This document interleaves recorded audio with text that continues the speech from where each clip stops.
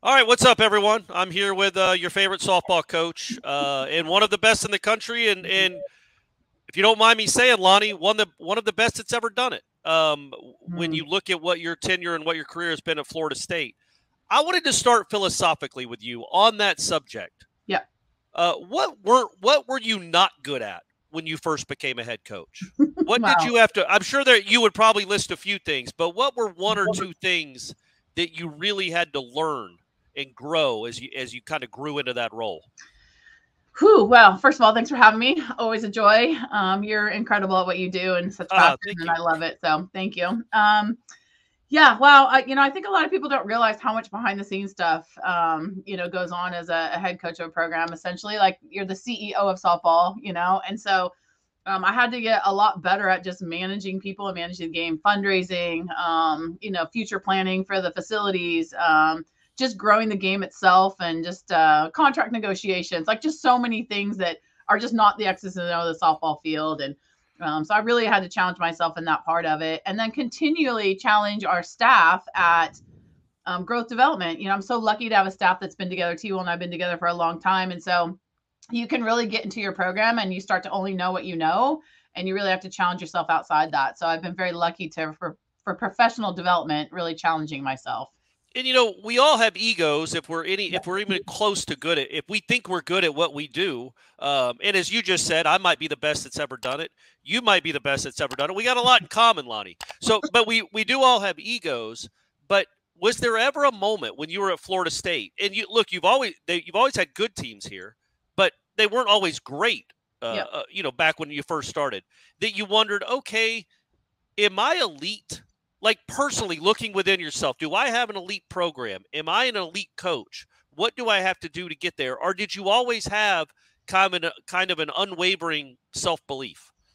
Yeah, I think there's always been an unwavering self belief. It doesn't matter what state, what weather, what environment we're in. I felt like we could win. I felt like we do it a little bit differently in the sense that we love teaching and we love growing the game, for the individual and for the team, and obviously for our conference. Wanting to get after it. So I think that there was that deep inside, like, I feel like I could be in Alaska and make this happen, and so there's this belief that you can get it done.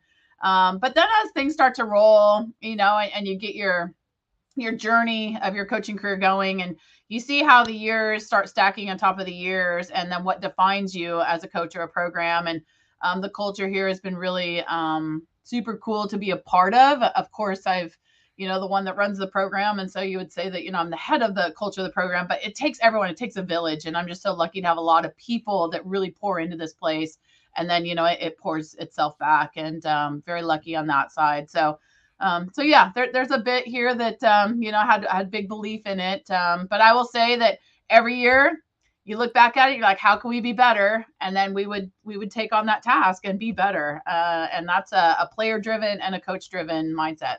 And when you talk about being better, looking specifically at this team and culture, you bring in, I think, six freshmen, maybe seven, but I mean, five of the top 15 in the country, including Ashton Danley, I think, who was ranked number 2 in the country by Yep. one of the services.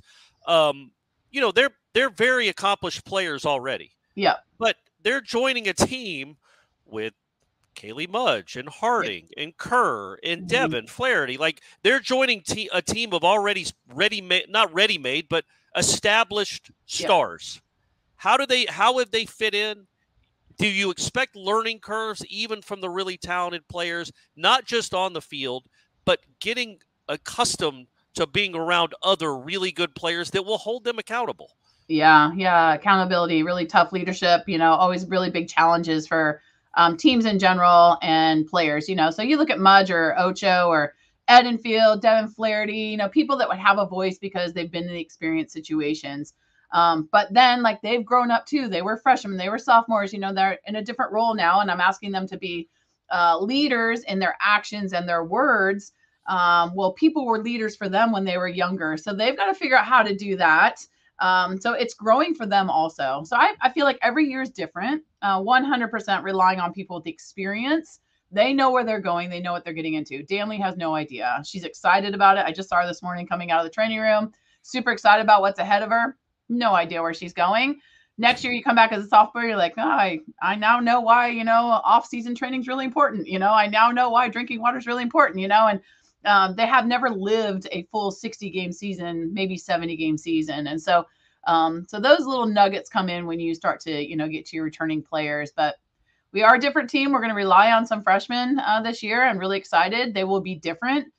Those freshmen will be different February, March, April. They're going to be different as they grow along. And a lot of that's because those upperclassmen put their arms around them and say, hey, man, I know what you're feeling. I've been there, and let me help you through it.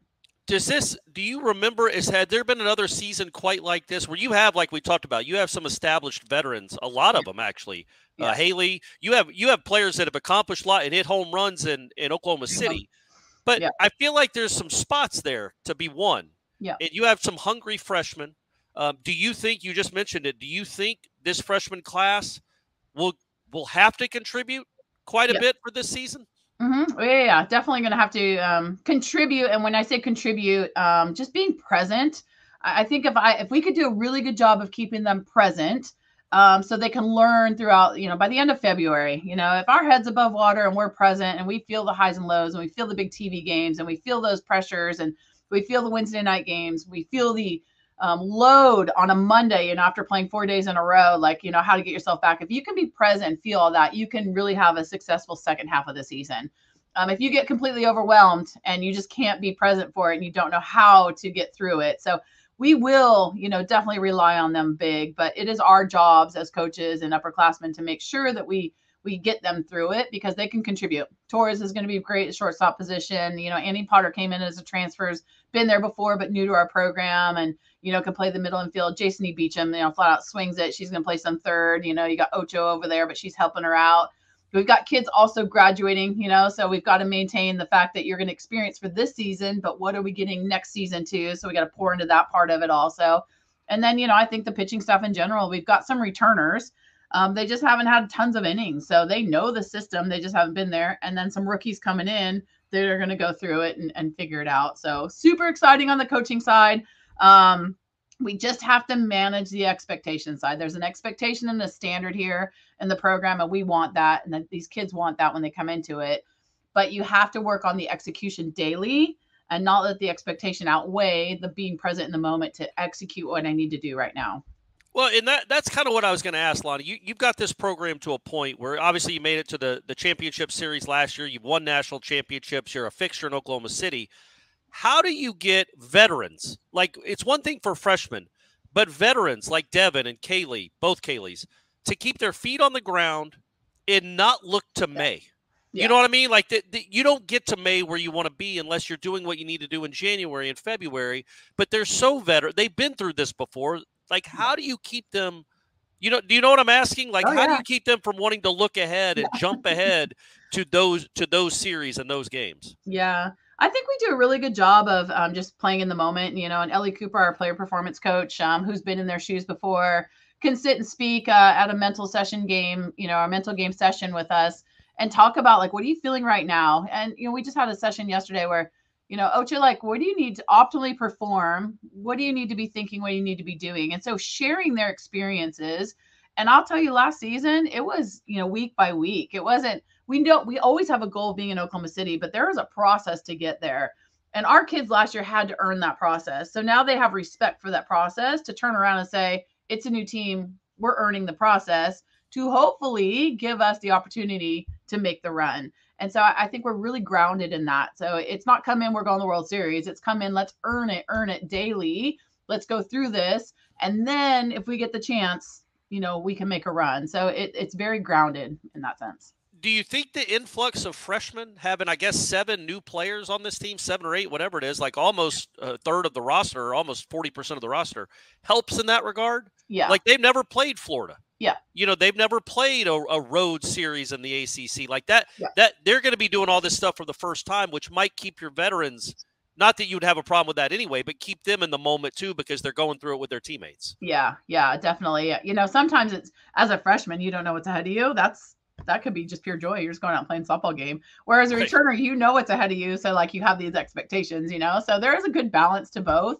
And I think that goes back to us as a coaching staff. Like, we'll get moments where, like, oh, we can see they're nervous. They should be nervous. Let them enjoy this moment. because they have earned this nervousness, right? And then how do we handle it so afterwards we can debrief it, so the next time we get to a stage of expectation versus execution, we have something to fall back on. It's also hard as hell to get to Oklahoma City. Like, really Hard. hard. Like, you guys were an awesome team last year, and you kind of needed a no-hitter from your star pitcher to get to Oklahoma City. Yeah. And then you were basically, I don't know, a great catch in center field away from at least being in a game 3. And that's how the margins are so narrow. Yeah. That it's almost like you have to enjoy. There's no guarantee. I mean, you lived that 2 years ago. There's no guarantee that no matter what you do during the season, you're going to get to Oklahoma City and win it. So appreciate and enjoy the journey. Is that a message you guys got to tell them a lot? Yeah, for sure. I was watching the Lions-Niners game the other day, and it's crazy how in games, when you get to like the last part of the season, crazy things happen, ball off the mask and the guy picks it up and runs it in. Right, and it's like those things happen in all sports, so sometimes you got to tip your cap and be like, man, that's a game of softball. And then there's times where like, I expect myself fundamentally to be here. And then there's times like crazy things happen, and it's like, I think we appreciate all of it, and it's like, if you go out there and you just try to just grind it out all the time, and it is, I don't think people realize we're playing 56 games. When you make a run at 70 games in 3 months, like we are going Friday, Saturday, Sunday. We're going to play on a Wednesday and a Thursday and to go again Friday, Saturday, Sunday. So it is, the challenge part of it is pretty incredible in the baseball, softball sport, and so we don't get a lot of time to prep. You just got to rely on the fact that you can play the game. So there's things we got to high five and love up, and then there's things we just got to laugh off, and that's the way it is. So we just got to keep balancing that, because it is a long journey, and you really got to enjoy that part of the journey. When you look at this season, obviously we just talked about, or I did, about Cat. Those are enormous shoes to fill. One of the best that's ever done it. I guess and then Muffley at shortstop, obviously one of the best defensive players probably in ACC history, I would think. She was just outrageous. Yeah. Where do you look? Where do you see yourself right now as a team? Do you even have a defined, like, this is going to be our number 1 pitcher, this is going to be our starting shortstop? Would you even know that in late January, early February? I think we have an idea. But again, like, you start playing the games and they'll figure it out. So by the end of February, we're gonna have a really good idea. And that's usually how we go. We get to the end of February and we're like, man, we really like this combination of pitching staff. We really like this combination of infielder. We like this lineup part of hitting, or when we're facing a good rise ball kid, we like this lineup, so we really try things out a lot in the fall and in February to give us a good feeling as we jump into the ACC season. So have some ideas, but things will definitely hit us and be able to make some changes when we get to end of February. And I've asked you this before, but I think there's a lot of reasons that your program stands out. The way you guys play defense is pretty remarkable. I mean, you guys have been very good at that for a long time. And we hear in every sport, coaches preach how much defense matters. They preach it, the fundamentals. That's what they're focusing on. And then you watch that team play and you're like, do you guys even practice? Yeah. But I've watched you guys practice. I know how you do it. Have these newcomers, along with the veterans, fit right into what you're trying to build defensively? Because I think, I might be wrong, I might be speaking out of turn, I think that's one of the backbones of your program, is what you do defensively.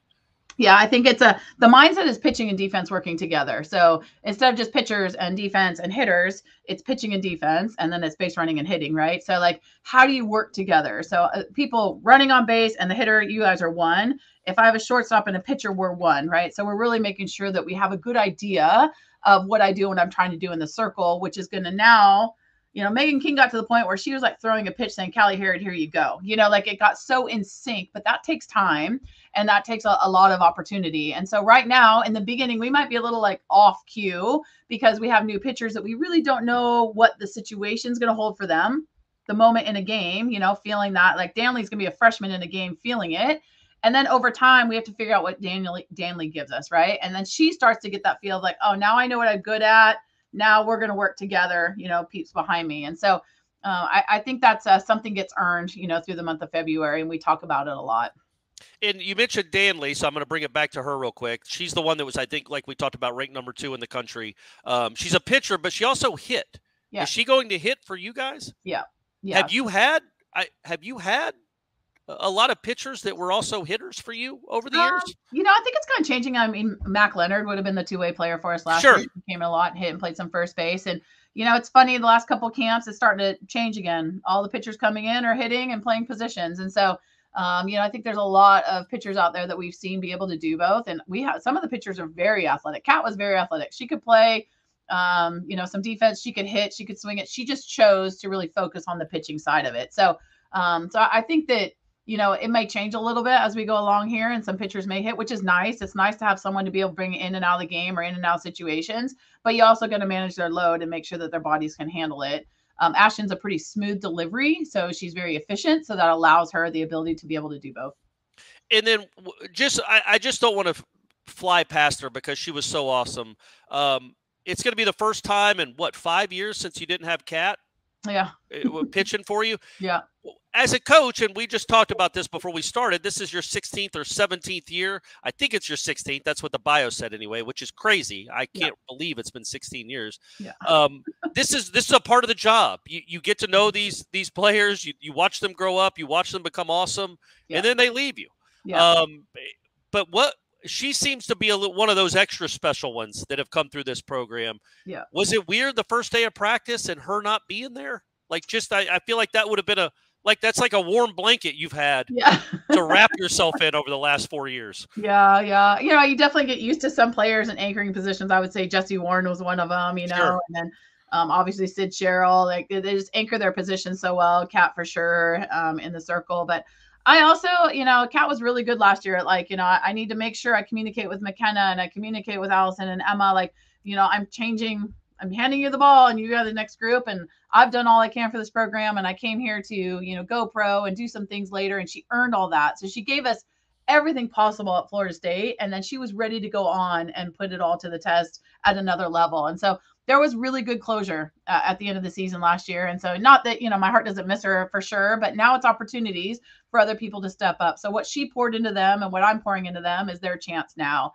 And Megan King did that to her, and Jessica Burrows did that to Megan King, so it's like there's been prominent pitchers throughout here that have been like, hey, here's the torch, take care of the program. And so yes, professionally, if I was a pro coach, you're keeping them around forever and you're doing exactly what they need to do, but you're in college, and the opportunity is that 4 years with them and to grow them the best you can. And then them realize how special it's been, their journey, their experience, and they're giving back because now someone else is taking it on. So she's been back here, and, we keep in touch quite a bit.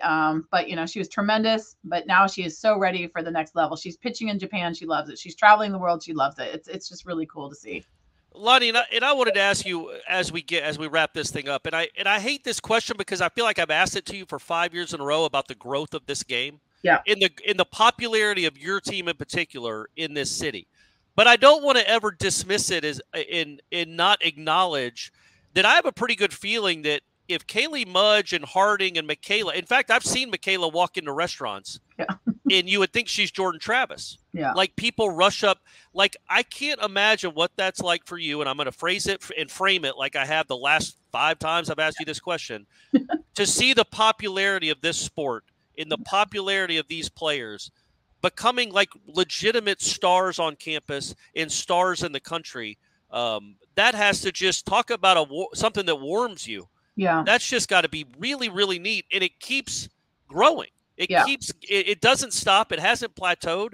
You look at the women's basketball national championship game with Iowa and LSU. I think it outdrew the men's game or got close to it. I just feel like this is it's been a long time coming, but it's almost like a reckoning when it comes to women's sports, especially college sports. It hasn't hit the pro sports yet, but college sports, women's college sports has never been more popular. Yeah. Yeah. I think there's a little switch in how people play the game. So I think females in general just play for such joy and their teammates. That's just the culture of it, right? And there's a societal side that likes to just watch things for the fun of it. Like, people feel good watching people smiling and having fun in big pressure moments, right? Where the male game can get so dominating, and you can't smile, you can't high five things right. Sometimes. But I've also now seen a little switch. You see MLB, they're doing their home run little trots in their dugouts. They're high five. They're trying to have fun. The whole thing in MLB is let the boys play.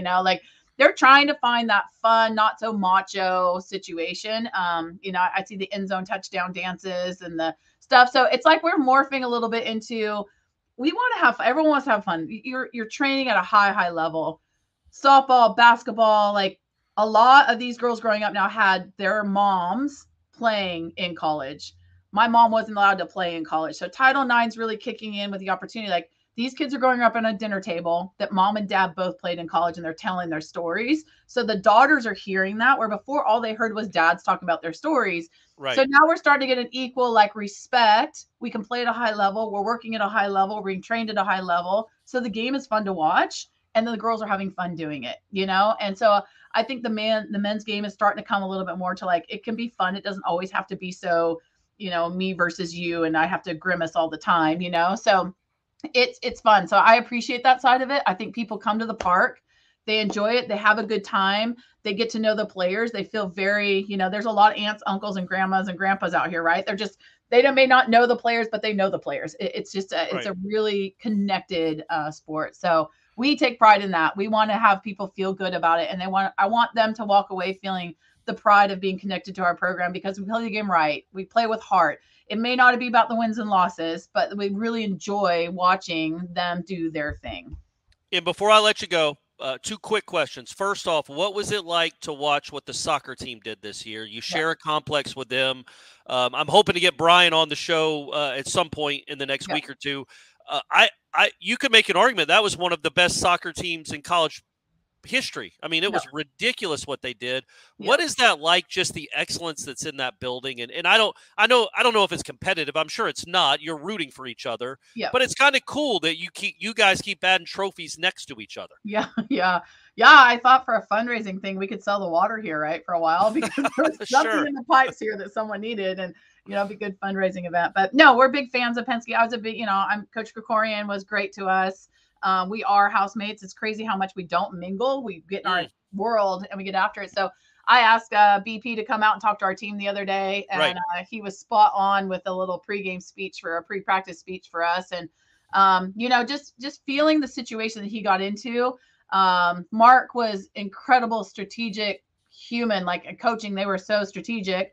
Now the change of the guard, BP's a little bit more player-led. Music's played out there. There's a different vibe, but both of them were incredible at what they did for the game of soccer over there. And so, you know, when he spoke to our team, he is just, you know, he is about the players taking ownership and getting after it. And that was just really cool to hear. You know, a lot of times coaches, we don't get to hear like their talks. We're not in the room a lot. And so he's incredible. So I hope you get him on because he's inspiring. And our whole team's locked in. I can't tell you, I don't know how many games our team, you know, they were all together watching their game, supporting them. They love watching that soccer team play. And the reason this was my last one, the reason we didn't have him on the week after he won the national championship was because the football team got kept out of the postseason, out of the playoffs. Yeah. And I just wanted your perspective as a competitor, as an elite coach that has coached championship caliber teams and a national championship team. What was your thought when you saw that? Because the beauty about softball, I know there's a selection process. Yeah. But, you know, maybe the 65th team in the country doesn't make it. Yeah. But they probably had 22 losses. Yeah. A team that had 0 losses, what was that like as a coach and a competitive coach that appreciates winning when maybe overcoming obstacles to win? What was that like to see for one of your fellow coaches? Yeah, I mean, heartbroken. I texted Norvell right away. I think our whole team was all over social media right away because we live it here. You know, the climb is not just for the football team, it's for everyone. I think their values and standards of how they do things, you know, our players are with the players. Athletes are hanging around with athletes all the time, right? So they felt that. We felt that. We are very family driven here in Tallahassee, you know, at Florida State. And so we definitely felt that part of it. We as a program are very team oriented too. And you could tell that team played for each other. So to take away that part of the game and say that team doesn't matter and like the eye test and the skills matter, then you're taking away a huge element of what a lot of people in the country and the world cheer for is, you know, teams playing team sport. And so that really hit home. And I know it was really tough for him, but, you know, he's a great leader and he turned it around. And I feel like, you know, these kids will go on and be very, it's all experiences, right? And how we respond to the experiences. And so they're great. I'm sure they're grateful for the journey they had. They feel snubbed at the end, but it is life and you move forward and the lessons you learned. And I know Norvell definitely sent that message. But it all sticks in our craw a little bit. Well, he did end up taking half the Alabama team out of the portal after that happened. Yeah. So he did his work after Yeah. that snub. So you guys have Fan Day this weekend. Yep. Can you talk a little bit about that? And then the season starts what, February 16th? Is that right? 8th. We're here. We have Texas Tech, which would be kind of fun. Coach Snyder, who coached with us for many years. Yeah. Okay. Right. Yeah. Back. Yeah. And one of our former coaches, Bryce DeCouve, Morgan Claveman, Pedro was a manager. Morgan played here. They're all on staff. They're coming back. So it's going to be a reunion there. And Charlotte's coming in and playing FAM. So it's going to be a great weekend. Fan Day. It's been incredible. We started Fan Day just to, get our players, especially our freshmen, a little bit of environment of the people that support them. So a mingle time, a sign autographs time, play in front of everybody. So it's a really good time to celebrate the opening season of softball. So we've tried to figure out Fan Day of how to educate, the things that we're doing on the field and when to cheer and when to create a home environment. Right. And I know a lot of people have complimented our fans on how crazy this place is. And I think that's because they continue to come and be a part of growing and raising our seasons and our games. So Fan Day will be fun. It's just an hour and 45-minute scrimmage. And then we head over to our first pitch party. And that's part of kicking off the season, 2, fundraising, because everyone's got to do that. So it's fan raising, fundraising, however we want to put it. Right, but right. A big auction. Last year, a lot of cool stuff that we had from the World Series sign. So all, authentic pieces. So it's a really fun time for us. Lonni, you're the best. You know that. You know how much I care for you in this program. It's really fun to watch how good you guys are every year. It's just a constant. It's a constant in all our lives that FSU softball is good. I know. No pressure, though. I know, right? That no pressure. Execution, yes. Yeah, that's right. But thank you very much, and we will catch up later down the road. Sounds amazing, Corey. Thank you so much. All right. Thank you, Lonni.